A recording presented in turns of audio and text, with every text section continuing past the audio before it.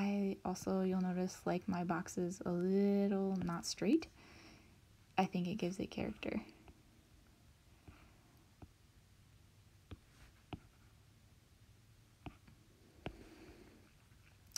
And let's do this green box over here. Resize. Oop, I don't want it to be the same way. I don't like how those are the same way, so let's move it back a little that way. Perfect. I'm not going to use this red one right now, so I'm going to delete that as well. Okay, now for me, I have a couple of special events. Let's see. Oop. Again, zoom in if you need to get more specific with your selecting. I have my sister-in-law's birthday is on the 4th, so I want to mark it with that special flag. Then let's do yellow. My birthday is actually on the 9th, and I'm going to move this down here. So I'm going to mark that day. And then Mother's Day is on the 10th, so we're going to make that. And let's make these a little smaller. So we'll just resize those guys. Tap and hold using your lasso tool. And you don't have to put these dates on your calendar. I'm just showing you if you have dates for this week that you need to mark off, that's what you can use the flags for. I don't think I'm going to use that, but let's just put it down there just in case so I don't get rid of it. Let's move this task marker over here. Let's put it on the middle of the lines there so I have more space to write. Let's put this one here and the red one right there for right now. Okay, we got some basics, moved them all around. Let's go decorate. Let's grab this May 4th banner and put it on our dates. So again, lasso tool, tap and hold. Oops, not resize. Copy. Again, you don't want to use the cut on this because that'll delete your sticker from this page. So you always want to copy from your digital stickers. And let's go put this little banner over here. So cute. And let's move this one down. Perfect. Okay, let's go back to our stickers. Let's play with some washi tape. So I like to layer my washi tape. So let's grab this green, tap and hold, copy, go back to our planner, and I'm going to make it a little bit bigger and put it down here. And I like the layered washi look. So let's go grab one of these yellows, tap and hold, copy, and make it a little bit bigger and kind of offset it there. Perfect. And let's do another one, another washi set. Let's do some orange.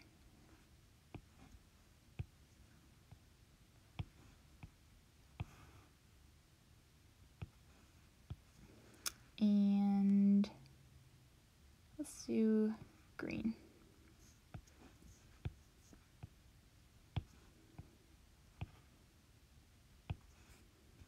Perfect. Okay, so now we kind of have our background basic elements in here. Let's go do some fun decorating with the fun stickers. Okay. Let's do this word or quote from the dark side.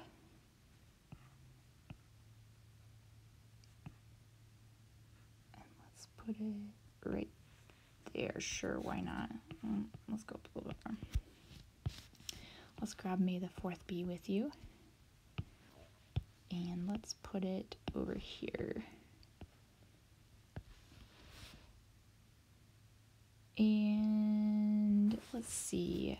So this is a little bit of yellow over here. Let's move these boxes around. Oop. That was too fast. Here we go. So again, just to quickly move, you just use your lasso tool, you circle, you don't really tap and hold, you just circle it and then move it. And then you can put it wherever you want.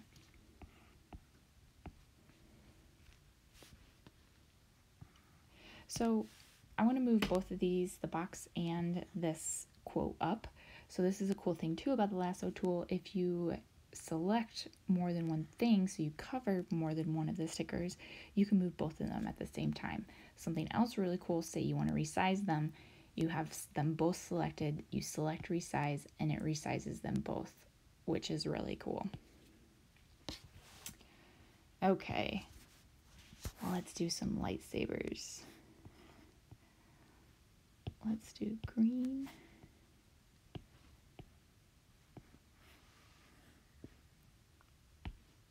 Over there, and red, Kylo's. Let's put it on this page. We need some more red over here. Let's do it at a different angle. Oh, let's get rid of this guy. I'm not going to use him.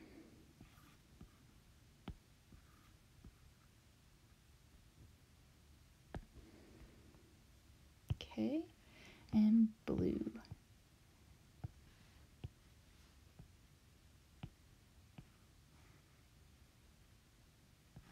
Let's put one up here. Perfect. Now, let's put some more lightsabers. Let's copy these. So you can also copy from these. You don't have to go back to your stickers once they're already here. Let's put some more. So cute. Oh, sorry, I was just telling you guys you don't have to go back. Just out of habit. Let's put one vertical like that. Or horizontal, I guess. Okay. Maybe Kylo's one last time. I like the lightsabers. I don't think my mom's gonna like that Mother's Day is Star Wars themed, but oh well. Okay, let's put some of these cute characters as our finishing touches. Kylo has to be by his lightsaber, obviously. Boba, let's bring you over here. Make sure that he is by little baby Yoda too. Sometimes I like to overlay the little characters or decorative stickers over some of the edges of the boxes. And Rey.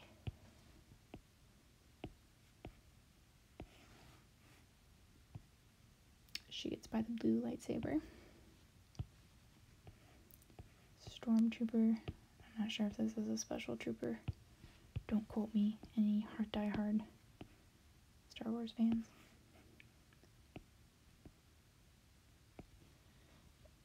And C-3PO.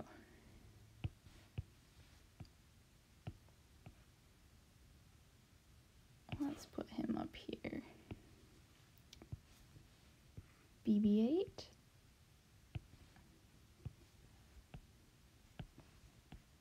Make him a little bigger. And yeah, I liked him down here in that corner. Let's keep him there. And last one, little baby Yoda, or the child.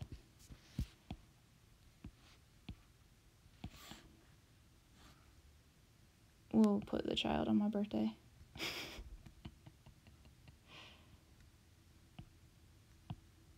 Why not?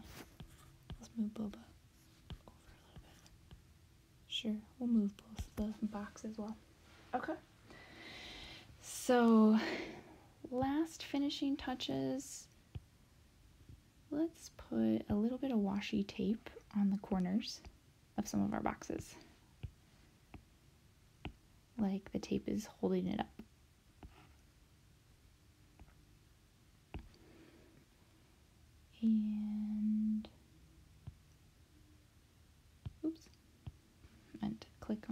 stickers. Let's do this orange one instead.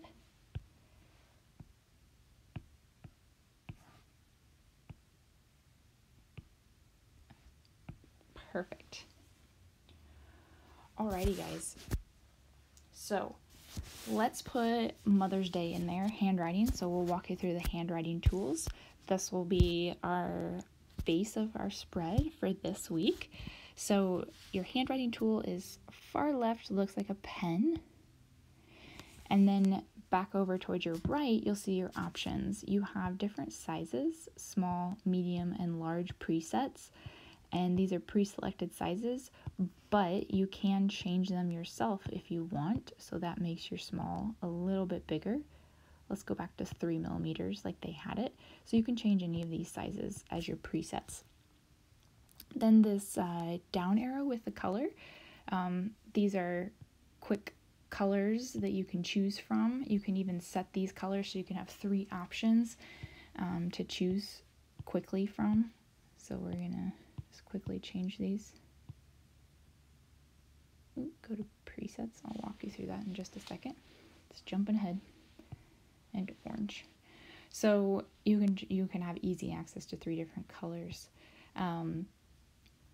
We're going to stick with black for right now, but when you hit this color button, you have a couple different things that you can do. The default first screen is your presets, and at the bottom here you'll see the presets is already selected. You can go and make different custom colors. I haven't found an eyedropper tool where you can tap and pick up any color on the screen, but if you go and some people will give you the hex color code, and you can type in your color code there to get your custom. You can also tap this button down here that looks like the circle to get your circle wheel to be able to choose.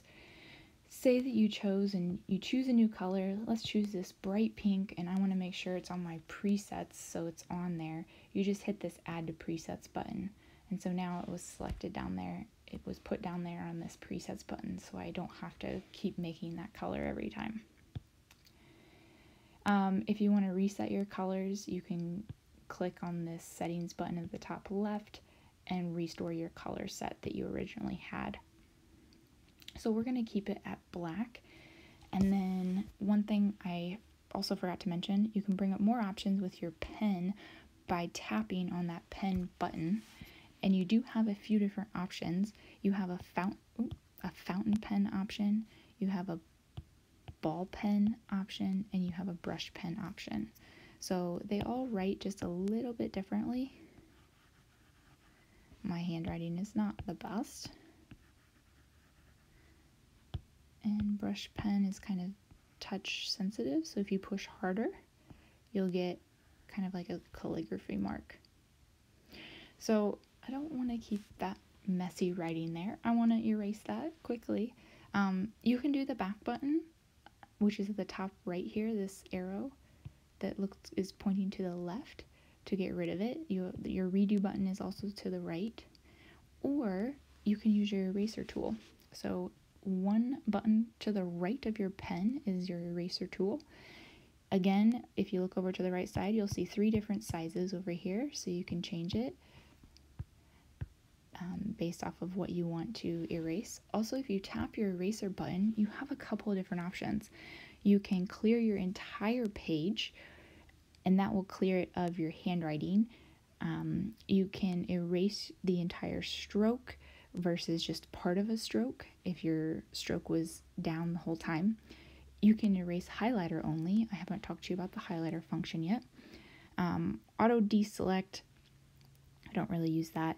And then you can also do a couple things with your stylus and palm rejection. I don't really mess with those either. So let's erase this, and the nice thing is it's just going to erase your handwriting.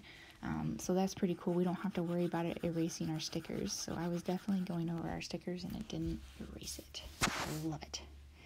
So let's go back to our pen. Let's select ball pen. For this, I think it's more of an even stroke.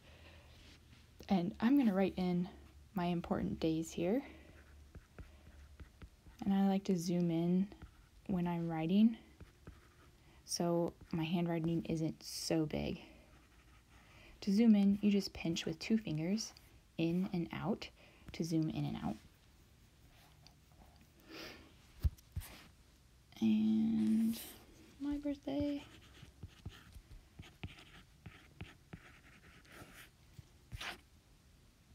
And Mother's Day. Oh, I also forgot Cinco de Mayo. So we can put that on there. Let's go back and grab that red flag. Perfect use of it.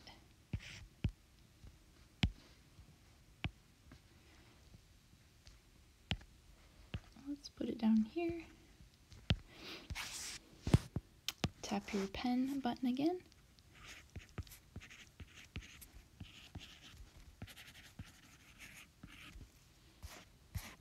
Perfect. Okay. So say that you, couple more tools that I'll talk to you about, and then I'll wrap it up because I know this one has been a little bit longer. But I hope this has been pretty helpful to walk you through this. Next one is, say that you have a to-do item, take out trash, with my schedule being all messed up with the coronavirus quarantine. I've forgotten to take out the trash quite a lot. Say I want to highlight this, make it stand out extra. If you tap your highlighter tool, it'll take you to the highlighter, and then tap it again to bring up your different options. You can have it help you draw in a straight line. So see how I started off a little curved, but then it switches it back to a straight line. We can hit this reverse back arrow, we can erase, but I'll talk to you about a new little trick that I actually just learned. If you tap twice with 2 fingers, so double tap, it'll reverse and take away your last action. So that's pretty cool. So that's drawing in a straight line. Otherwise, if you take it off, then your wiggly handwriting or whatever will stay there. I usually like to keep my highlighter in a straight line. And again, you can kind of customize your stylus and palm rejection. This is where you can set up kind of how your stylus works. So I'm using the Apple Pencil. If you had a different stylus, it would show up in there once you paired it, and then you can select from there. Single finger panning, so this allows you to go back and forth between different pages with your Apple Pencil if you're writing with your Apple Pencil, but then you can swipe with your fingers still to go on to the next page. That's what that function does, and if it's green, that means it's on. And then sensitivity, how hard you have to press. I've left mine at medium this whole time, haven't really messed with that. And then writing posture, you can choose kind of how you write, if you're left-handed, right-handed, and where you set your palm. That way you won't get accidental marks. Hit done to get out of there. That way you won't have accidental marks on different parts. It'll know that this is your palm resting on the page versus the actual stylus. So let's tap those colors again. Again, you have these black dots are your sizing. Let's choose the medium and let's choose the color. Again, same thing as the pen, you can edit your colors. Let's choose this red to go with our red color. And so we're going to highlight this, take out the trash, please. The highlighter function you'll see is kind of opaque, or not opaque, it's transparent.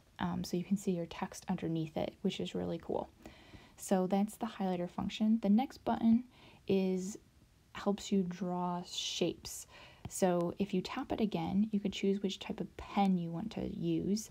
We'll keep the ball pen. And then you can have it fill in a color.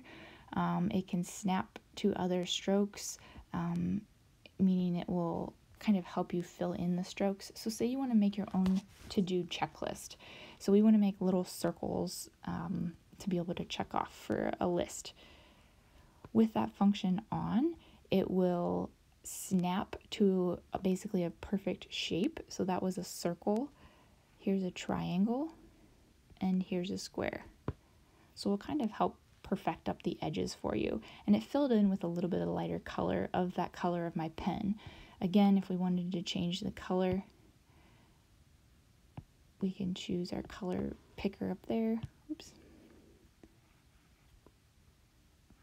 And the fill color is very light. But that's what that tool does for you. So I'm going to erase those with my eraser.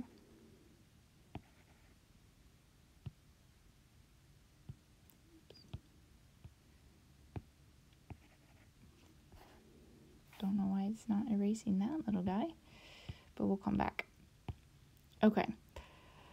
Next button that we haven't talked about is the picture button. This allows you to get files and photos from your photo reel on your device, as well as you can insert photos that you've saved. If you go the back button like we talked about in part 2, your different locations where you can save files, pictures, whatnot, you can insert those things via this button.